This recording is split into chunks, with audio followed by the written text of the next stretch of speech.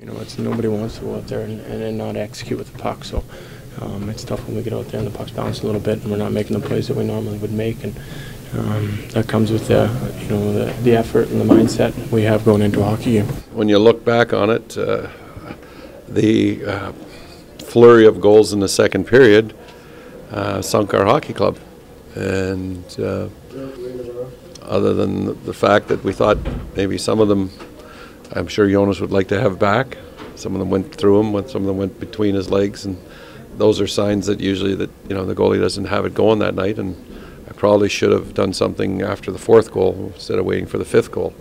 Yeah, tough game. I thought, we had a little slow start again, but we found a way to kind of get back up 2-1, and then second goal, it's my fault. It's a bouncing puck, rolling puck, but I still should make the save. And after that, didn't look like we really finding our game again. It's easy to sit and criticize the goalie because he's the last line of defense, and there's a lot of things that happened in front of him that they were shooting the pucks from some areas that they shouldn't have been unchecked.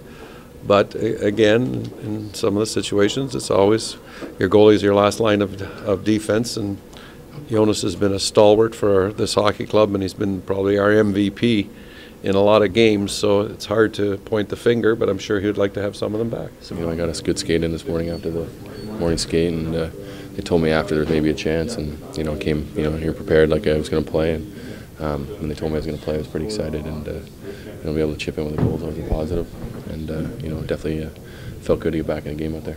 Well, today I think the biggest thing for me was just keeping it simple. The speed of the game is a little quicker than it was when I was down in Syracuse last weekend, and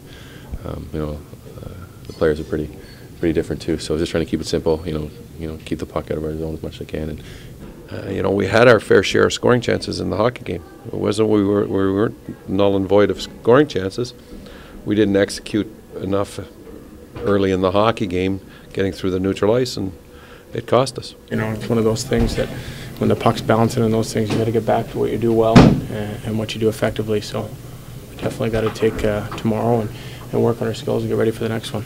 Yeah, it definitely looks like we're losing the puck way more often in our zone or at the blue lines, and looks like we're feeding the opponent instead of putting pucks deep, making simple plays and play our game. We gotta play simple again. Looks like sometimes we're trying too much stuff, too difficult things, and it's not working right now.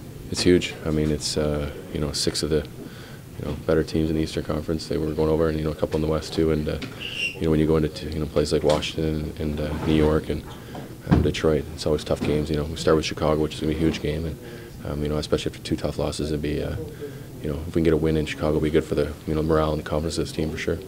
There's lots of room for improvement with our group, and we're not sharp right now with the puck.